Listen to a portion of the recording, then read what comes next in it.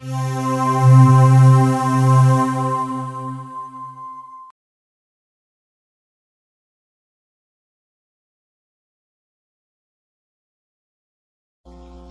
everybody, what's up? This is Rich. In this video I'm going to show you how to connect remotely to a Windows XP computer from Ubuntu Linux. I happen to be in Ubuntu now, and one of the applications that is built in is under the Internet category, and it's called Terminal Server Client. If you don't have it for whatever reason, you can go to Add Remove. It will check your installed and available applications first. Takes a second. After that, just search for Terminal Server, and there is the Terminal Server Client right there. So if you don't have it, it is in Add Remove, and then it will appear under the Internet category of applications. So we'll go ahead and launch that. Now this has my previous session, but I'm just going to explain to you how this works. Most of you probably don't have Samba enabled, which will enable host names for Windows host names, so I just connect directly to the computer in my local network by IP, and I use protocol RDP version 5, which is Remote Desktop Protocol. If you use RDP and hover over it, it'll say, should anyway, one second.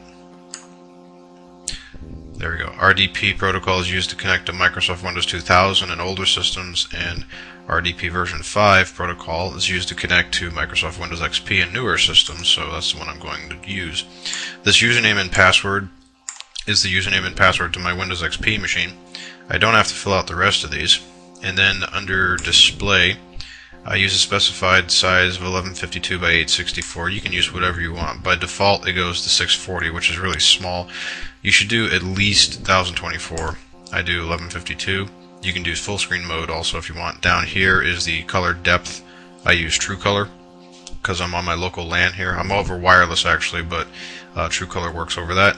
For the local resources, I don't touch this. I don't touch programs or performance. You can if you want to. I don't. Go back to General, and then I just click Connect. And there's my Windows XP machine. There's my start button down there. I am in Ubuntu going through to a Windows XP session on that is the IP on my router assigned to that box, and I can operate it and do whatever it is I want to do with it. And that's essentially it. There's really not much more to it.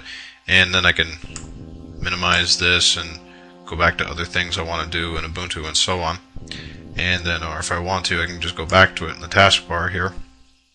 And what I'll do is I'll just close this session. I'll just exit out, which is not proper because it'll give you an error when you do that, but it's not going to hurt it or anything like that. But you should log out properly. And I'm just going to cancel that, and I'll come back here, and I can save this if I want to, and just save it as a TS client file. I'm not going to bother with that, but you could if you wanted to. And yeah, that's it. That's how to do it. Now, in order to get this to work, by the way, the Windows XP machine that you have to connect to has to be willing, or excuse me, not willing, you have to enable the remote connectivity via RDP on it. And actually, you know what, I'll show you how to do that real quick. Let me connect back to the machine here. And this is in the control panel, and I believe it's under System. Just go in there. And then under Remote, yep. Under Remote Desktop, allow users to connect remotely to this computer. You have to have this checked in order to connect over RDP, and that's essentially it. And also, if you don't have a password assigned to the computer, you really should go for, just for security's sake, never mind for other things, just for security's sake, go to User Accounts. Go to your administrator account, like mine is just my name, and then if there's no password assigned, just click Change My Password and assign a password to it. That's just smart to do anyway. And just close this, close that, get rid of the error, and close this, and we're done. That's it. Take it easy.